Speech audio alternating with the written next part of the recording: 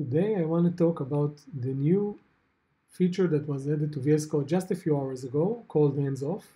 You can think of hands-off as basically a way to construct workflows, which is the evolution of up until now we had tools like prompts, instructions, chat modes, and this is the next evolution to make everything work together in a cohesive way.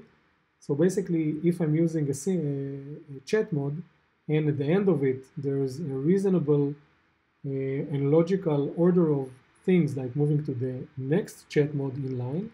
So workflows are basically, hands-off is basically a way to define this, giving the user the best options to move ahead in the plan. And what's a better way to showcase this by seeing how it fits inside the new plan mode that was just added last week.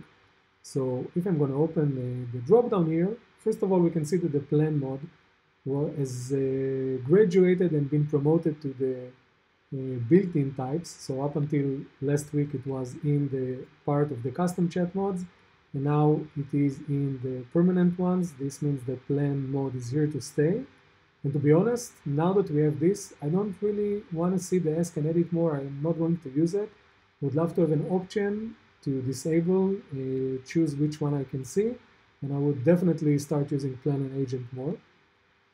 But if we move to the config section, so I can open, let's move this for a second so we can see.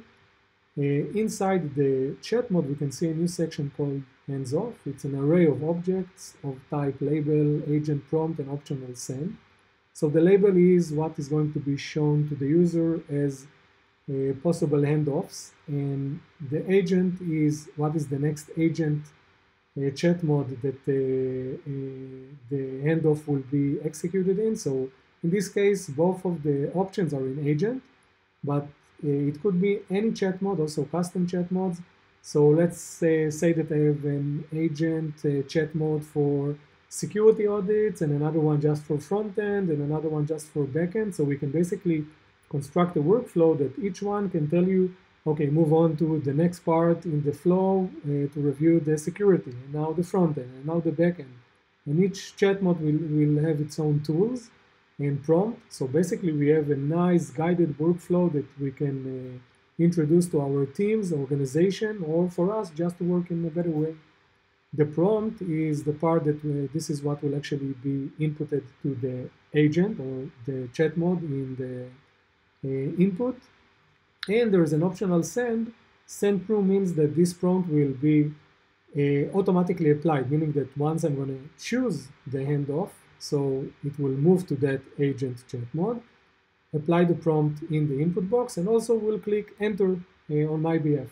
So let's look how this actually works. Let's open the chat window again, and I'm on the plan mode, and I'm going to ask the agent to create a short plan to add a button that adds to-dos. This is the builds on the previous example that I showed for the plan mode demo. So let's see how it works. I'm going to click enter. Let's zoom a little bit out.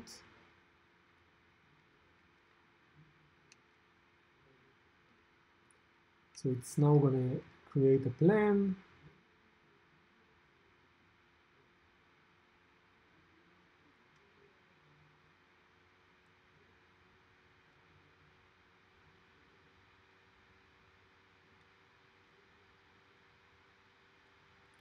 Nice. So I'll zoom a little bit more.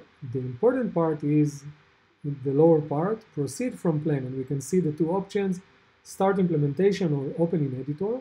So basically, we are getting the previous plan mode. It's even asking us questions. For the demo purpose, I won't answer them. I will just show you what happens if I'm going to click start implementation.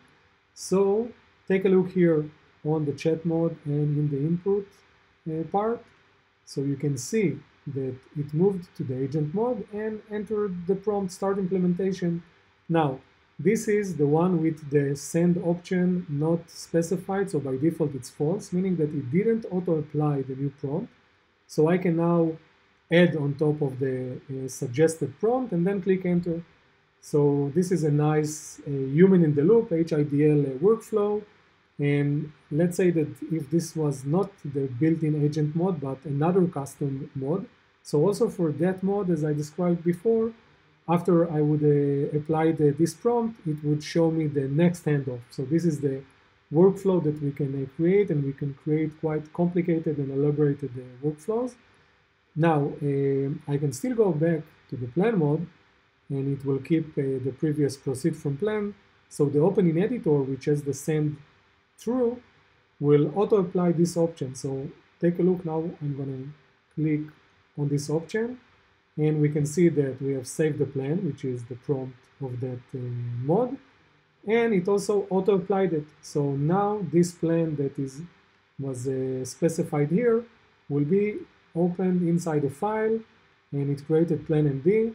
And if I'm going to click on it, so we can see that we have a nice plan. And now I can continue from here. So I'm already in the agent mode, and I can basically tell the agent myself, okay, please follow the plan MD and start implementing it. And all of the plan is specified here. So I can already see the potential here, creating workflows, connecting them to archetypes for different personas in the organization. This is an amazing way to introduce agentic workflows, but give proper guidelines on how to move in them. I really love this new feature, and for sure I'm going to introduce this to my team and my organization. Really excited about this. I think this is really puts everything in a direct line of VSCode being a tool that you can use in an organized way.